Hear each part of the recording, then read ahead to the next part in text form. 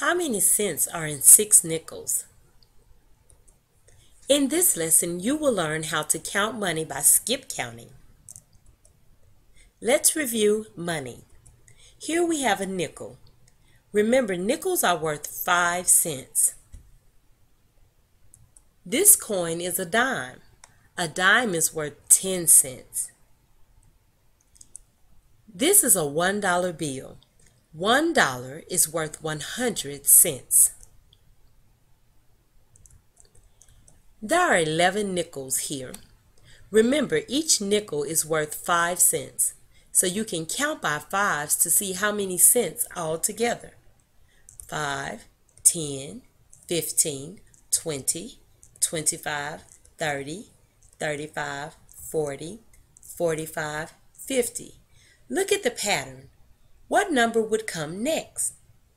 That's right, the number 55 is next. 11 nickels is worth 55 cents. There are 9 dimes.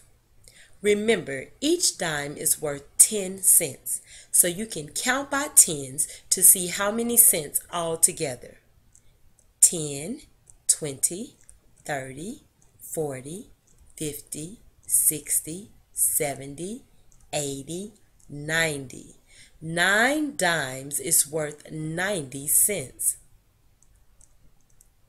Here there are 6 $1 bills. How many cents is that? Let's skip count to find out. Remember, each $1 bill is worth 100 cents, so skip counting by hundreds will tell us how many cents there are.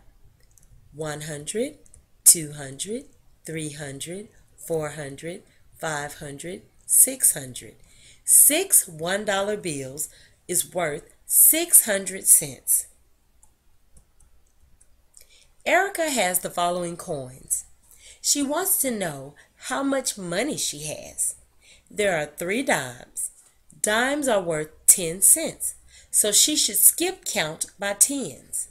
10, 20, 30. She also has 3 nickels. Nickels are worth 5 cents. She needs to skip count the nickels by 5, starting from 30 because she already has 30 cents. So the next numbers would be 35, 40, 45. Now she knows that she has 45 cents. In this lesson, you've learned how to count money by skip counting.